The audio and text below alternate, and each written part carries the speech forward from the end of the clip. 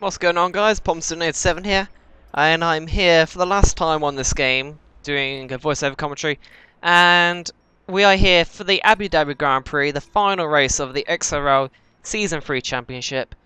It will be a very interesting, very exciting race in front of us, as it will be a 100% one, so that includes all the twilight from sun to nighttime. So it should be pretty interesting. It's traditional, as we did a 100% race at the end of last season as well.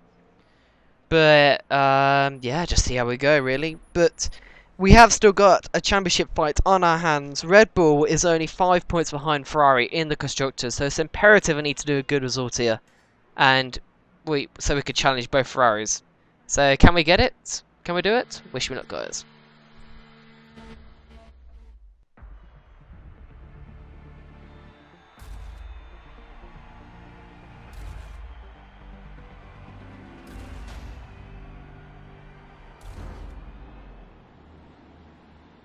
Alright, so we qualify P9 on the grid.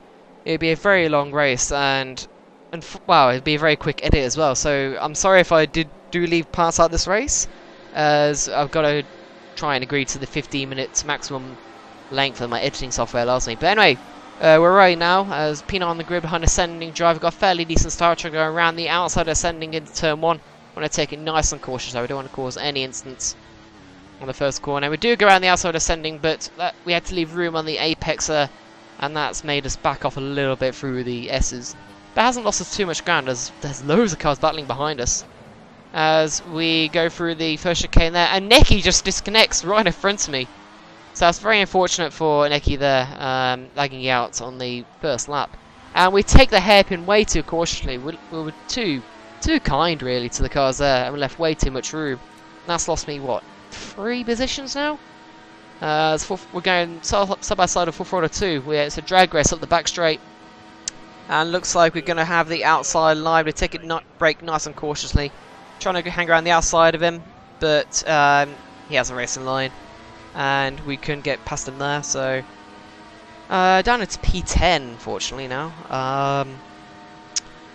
Let's see if we can get back past the guys ahead, as Abu Dhabi isn't one of my favourite tracks, that's for sure.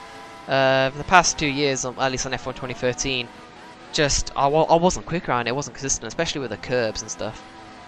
But anyway, we're going to skip onto lap 2, as we're too much in a hurry to show all of lap 1. As full throttle 2 goes wide at turn 1, we're trying to go up the inside of the S section, but we have to back out of it. And Aaron comes from nowhere and tries to go up the inside of him, but he went slowly through the second S, and we got back ahead of him. So that's good battling with the 2 Force Indias now. It's a very heated battle, and we've got Aaron's behind us still. Full throttle 2 goes quite wide on exit, but we miss the apex of the hairpin. That's given Aaron a chance to challenge us. We're putting to Rich Mix, but I think he's got better traction as well. And he's going to long haul it down our inside. It's a drag race again between me and Aaron. We've got the outside line once again for the chicane here, but we hold around his outside. We're doing much more successfully this time than we did with full throttle. And we've got the position ahead of him, but he's going to have a go down our outside now. There's no DRS, it's only lap 2, but he's still right there. There was a bit of lag there, weirdly. I thought he backed up, but he's actually still right there. He's going to try and hold it around the outside. We're going side by side through this triple corner chicane. Side by side, and he gets the position ahead of us. Very unfortunate really, but that was still very good battling. So going to lap 3, we get to the purple sector, and Aaron gets all wrong with the first chicane, and we get back up his inside.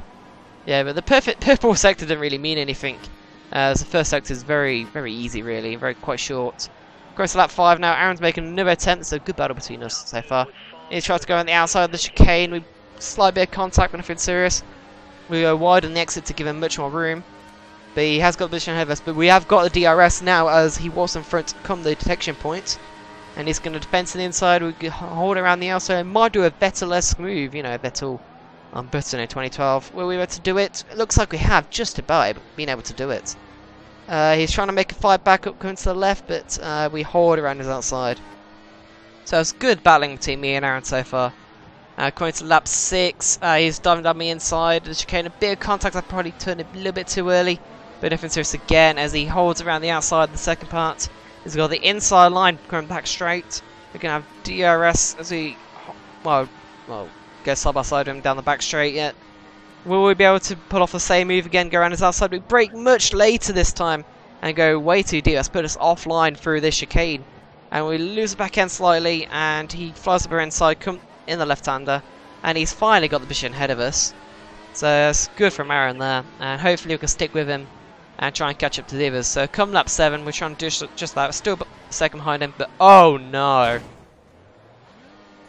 We've lost our front wing. We've curb glitched it off the second apex of that chicane there.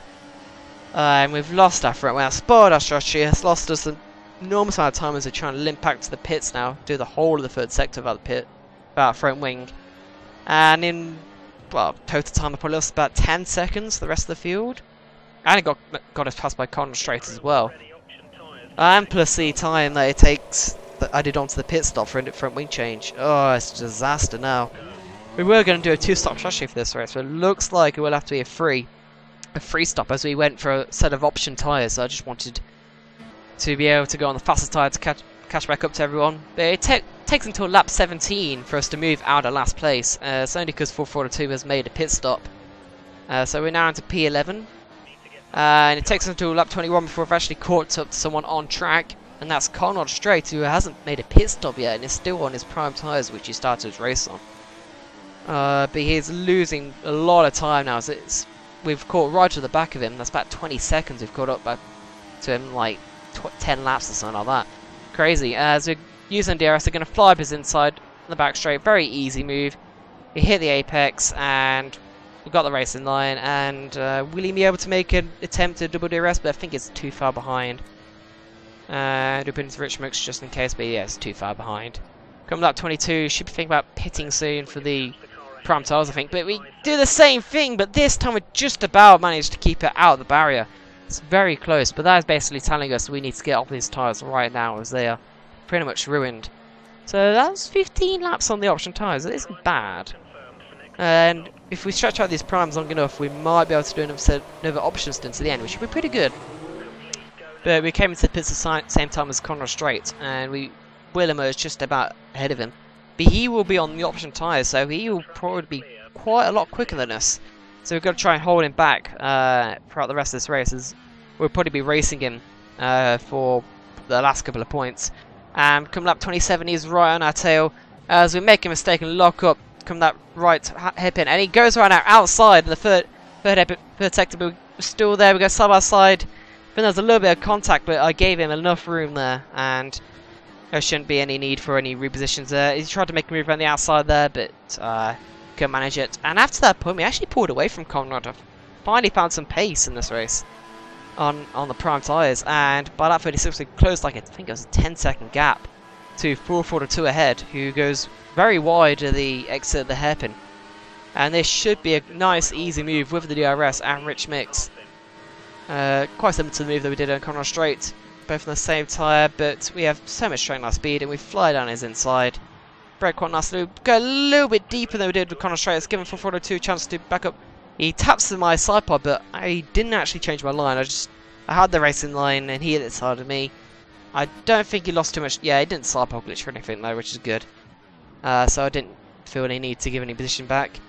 Now come lap 40, we haven't managed to extend our prime stint for long enough to put on the option tyres. We were in 8th briefly as Sending Jive made a pit stop ahead of us. I think he's on the prime tyres and is aiming to go to the end of the race. We are now on the option, so we're on the faster tyre. We will be quite far behind him, but we will try and close the gap down to Ascending as his tyres will probably go off by the end of the race. And, well, of course, as I said, we are on the quicker tyres. So going through the pit lane exit now, it's quite a beautiful pit lane exit really. It's very different diving underneath the track. So emerged actually just only a couple of seconds ahead of full throttle, so it's still got a threat from behind as well. So I'm got to make sure he doesn't catch and pass us. So we've got 19 seconds to Ascending Drive. Will we be able to catch him? And we've got like 4 seconds to full throttle too as well, so it's not over yet. Now for lap 43. We're getting blue flags as my teammate and race leader, King Bowler, has finally caught up to the back of us. I always knew there's a possibility I'd be a lap this race. And that has become the case, but unfortunately that is not good news, as it will cost me time to ascending drive, probably a couple of seconds there. So that's more work he needs to do, and probably cost us even more time as he gets it wrong in the third sector, and that's basically blocking him, well, blocking my progress there, as I go over to back him through the rest of the third sector. But we're still closing out ascending drive come lap 49, and we set a personal best of the race at 142.6, only 6.9 seconds down with it's going to be 4 laps left of the race as we go into lap 54 because I got lapped. Come lap 51, we're going to be lapped by the second place man, unfortunately, so that's going to cost us even more time. And that's Greek Master 99 who we let past on the straight quite easily. Luckily that will give us DRS of the second straight, but that still costs us quite a bit of time. Now come the end of lap 52, we've got 3 cars ahead of us. One of them is ascending drive, the other 2 is the 2 leaders. So I think during the start of the stint, King Bowler's been holding up ascending drive a real treat. It's time to close up right on the back of him. But coming lap 53, there's been contact between Greek Master and King Bowler as King Bowler's lost out and is going really slowly. We got DRS as well. I don't think ascending drive has, so we're going to be right on the back of ascending drive come the end of the straight. We will try and make him move over too far back, but he goes very slowly through that apex, and we're going to a little tap on the back as it's just taking nice and careful over the curbs. We don't want another spin into the wall. And we lose it on traction out of the left-hander. That's put King Bowler, my teammate, who's in second place now, right on the back of us, and he dives on the inside of the right hairpin there. So it's very crucial, and he cuts the corner for good measure. So we're battling unexpectedly with the second place man. We didn't get any blue flags though, which is a bit weird. But he's now trying to get past ascending drive down the pit straight. He's going to attempt to go around the outside of ascending. That slowed them both down. That's given me another chance to get past ascending drive onto the what will be the final lap of the race. I'm trying to move around the outside of the long left, but that won't work, and we had to back out of it. That would have just resulted in the side pod glitch and me spinning off into the barriers. We're still trying to find it, but we unfortunately get caught in the curb, and that's lost a lot of time as we went out on the marbles. It's very unfortunate as I was trying to line up and move, going down to the DRS straight. But unfortunately, it doesn't look like that will happen now, as ascending is still battling with King Bowler. So I think this is team tactics here for us to try and win the championship against Ferrari, as I'm not sure where both Ferraris are in this race, but I bet they're quite high up in the race order. As King Bowler's again blocking the ascending drive. This is pretty interesting now, as we're going to have a good run. We've got a good exit of that chicane. We've hit a rich mix, so we've got DRS. He will have DRS as well. We've got Shannon Spread. He blocks the inside very late. We already had the inside line, and again, bit of contact, but we're going to dive down his inside. Very clean move. We block him off a bit. He can't make the switch back there. We get both apex to perfection. I think he tried to tap us out of the way there, but we resisted any attack by ascending there, and we've got the position. Just need to park the bus for the rest of this last lap.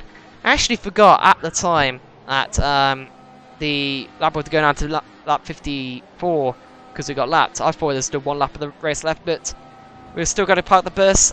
We go quite wide onto the curb. That's giving ascending a chance to go around the outside here, but we give him just about enough contact. And we have the inside line, so it should be safe. And we just about come across the line. Take 8th place ahead of ascending, just behind King Bowler, so it was both Red Bulls together across the line. And actually, it's a weird glitch there by Co-Masters. It put ascending drive 3rd, although it didn't finish 3rd. I think because it was lapped and the game didn't recognise us and all that, I don't know. But if you look in a couple of seconds, the game does rectify it and puts him 9th behind me. So that was a good final race, guys. But unfortunately, when it comes to Constructors' Championship, Ferrari managed to beat us by 3 points, I think it was in the end. So unfortunately, we couldn't get the Constructors. It's probably my fault, really. I mean, if I hadn't had that spin, I might have been able to get final chicane and get 7th. But who knows, really.